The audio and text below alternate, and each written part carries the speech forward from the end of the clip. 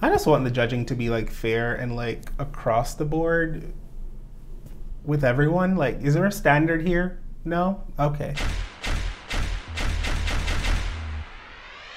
It's a new day in the workroom and the category is not family resemblance. Before I get into this video, guys, don't forget that I'll only be talking about the looks on the main stage of Holland's Drag Race.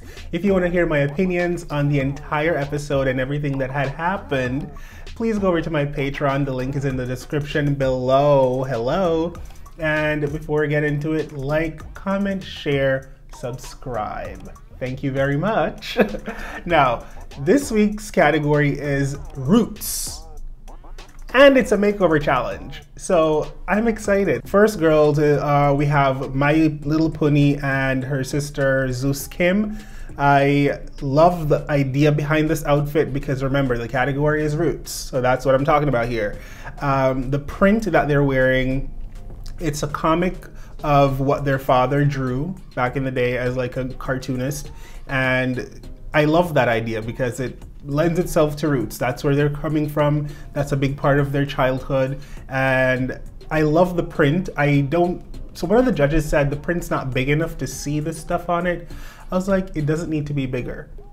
It's really fine the way it is. It's artsy, it's cool. I love it for what it is. There was a little bit of like malfunction going on with My Little Puny's outfit. The things weren't staying where they were supposed to stay. But overall, I think it's a really cute look. Is it revolutionary? No, it's not. It's, what would you even call this? Bondagey, catsuit, lingerie? I don't know. It's very revealing. It's very sexy. I love the wigs. It's giving me Ariana Grande meets Mortal Kombat or something. I thought this was a really cute look. They both looked amazing. They looked hella great. I thought from head to toe it was a complete look, cohesive look. And yeah, I liked it. It wasn't the most forward thinking or whatever, but because it's a comic book that they're referencing for their father's drawings and they're dressed like comic book characters, I thought this was brilliant. Tabitha and her sister Jermaine, I like Tabitha. I like Tabitha as a queen. I think she is seasoned. She's an entertainer through and through, and she's hella funny. So it breaks my heart to say I don't like anything about this. The wigs weren't doing it for me. The outfits were so regular, just so regular, and I don't understand the back to my roots thing. They're talking about this butterfly effect. I don't get it because with the backstory of Tabitha and her family, I don't know how this outfit plays into their roots. It looked fine. The makeup, she did a great job making over her sister. Jermaine looked great. Athlete, so the body's on 10. She looked confident, beautiful. Tabitha didn't cinch. She's that type of girl. We learned to live with it. And the hair was very different. It was like, yeah, big curly hair, but Tabitha had some braiding going on. Jermaine didn't. She had like dark roots. I was like, I don't know what's going on. It just seems like you have two outfits in the same outfit in different colors and like big curly wigs that are really not the same. And they're like, let's do a family look together. I just don't get it.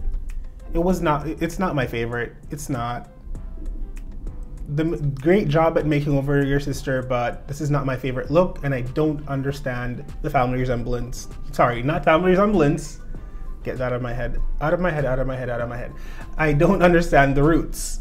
If I missed it, maybe I did. Could you please tell me in the comments, what does this outfit have to do with her roots? Because I remember her story, but this butterfly effect, it's not landing for me. Correction, she is cinched on the runway. She did take it off later in the episode though.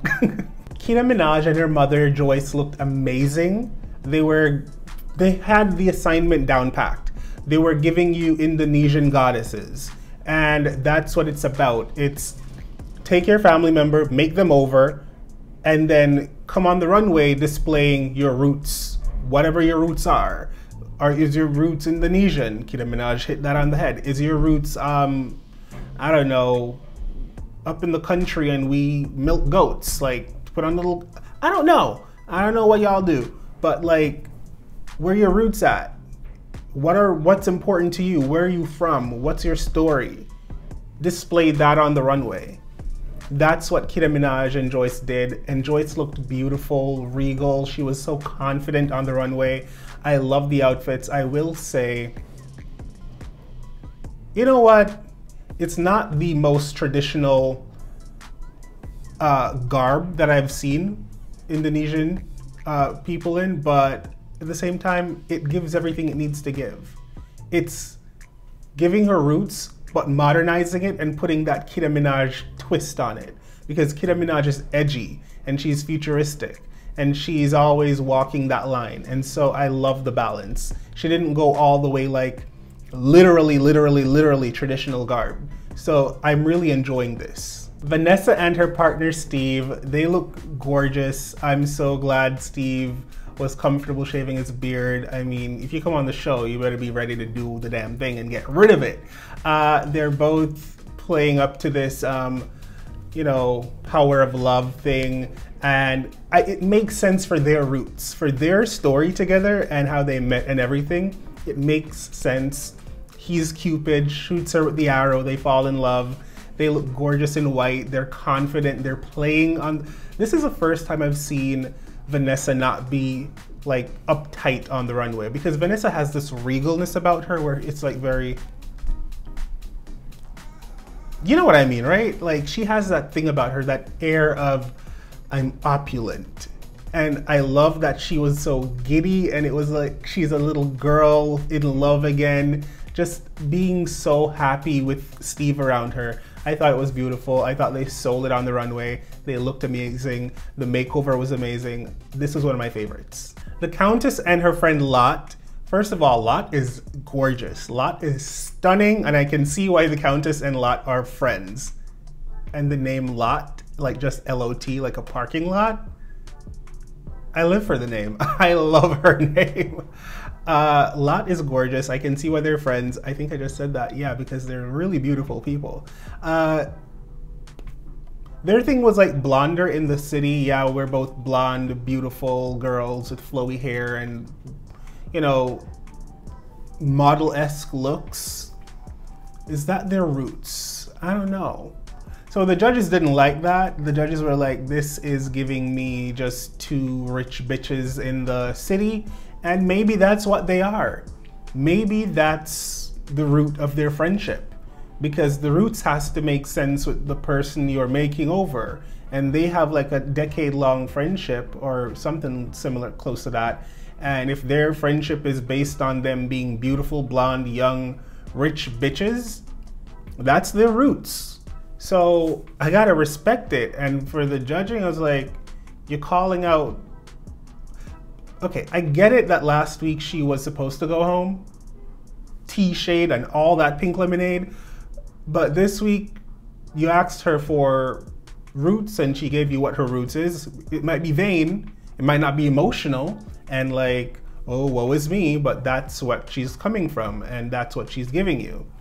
So I don't get the judging about, I'm not getting roots from this, but you don't clock certain people that I didn't get the roots from them either.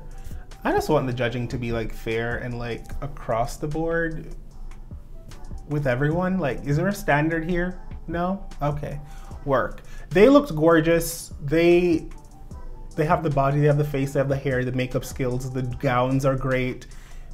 It was beautiful. There was nothing aesthetically wrong with it. Vivaldi and her mother, Karen, okay, let's talk about it. Her mom made all, like, the entire outfits out of crochet for her and Vivaldi. They look amazing, first of all. The mom's super talented because crochet is not easy. I tried taking up crochet once and I was like, no ma'am, thank you, I'm good. It's not for me. I don't have the patience for that. They looked amazing. Vivaldi and the color scheme, she was always playing around. They opened up the coat, there was boobs hanging. I love these franchises that just have the girls showing nipple on stage. I live for it. Free the nipple. Like, we love an areola over here. I thought the mom was confident. She was having fun. I love how supportive the mom was of Vivaldi starting drag at like 16 years old. I got the roots. The roots is, this is our mom and son relationship. My son wants to do this with his life. My son is this person. I love my son no matter what, and I'm going to support my son. And this is the roots of it, like in the form of support. Look, I made this outfit for us. And from day one, I've always been, you know, his #1 fan. I love this. I love everything about it. The judges weren't sold on it for whatever reason. They were like, it lacked something, I don't know what. Maybe it's because he's young. I was like, shut up. Shut up. What are you talking about? What was wrong about it? I'll wait. And don't get me started about their hair. Their hair, like the outfits were great, but their hair was like another statement piece on its own. Freaking fabulous. So my favorites, it's hard to choose because I loved Keta Minaj, I love Vivaldi, and I love the Countess. Nope, sorry, wrong. Rewind. I loved Keta Minaj, I loved Vivaldi, and I loved Vanessa's look. Like, I loved all three of those, and I loved their roots stories, and I thought their roots matched what they actually portrayed on stage. But if I'm to give it to one, I would say my favorite, like with root story plus outfit, mainly outfit because that's what I'm here to talk about. The outfits that I really love. I think Vivaldi's outfit was better than Vanessa's and Keta Minaj. So Vivaldi had the best look for me. However, the winner for this week's challenge was Vanessa and her boyfriend Steve. Congratulations to them. They have a beautiful love story. I live for it. I live for it. And the bottom girls, listen, I don't know what this franchise is trying to do. Last week, they sent home the clear winner of a lip sync because they wanted to keep a girl that gave good runways.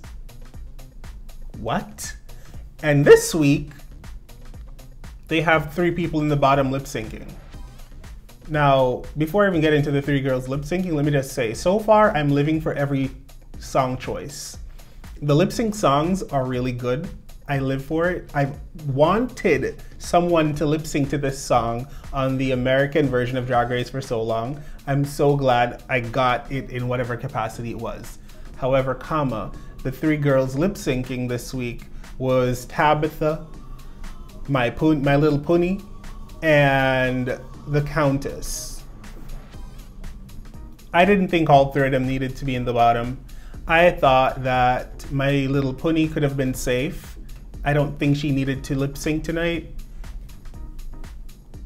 But I guess they want drama. They want to like stir something up, but I don't think anyone cares.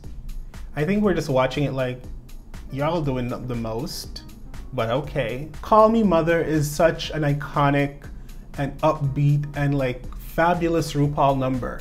And I did not get my entire life watching this lip sync at all. Like at all. I saw the Countess strutting across the stage. She knew the words. I like that. Tabitha was doing her thing. She was giving energy and I love that. Love that. My little Puny, she was serving. I expected so much more from a lip sync with that song. The producers really tried to make it a moment, but it was not a moment. Long story short, my little Puny and Tabitha stay and the Countess goes, and I think it's fair. She should have been gone last week. You kept her an extra week and now you send her home still.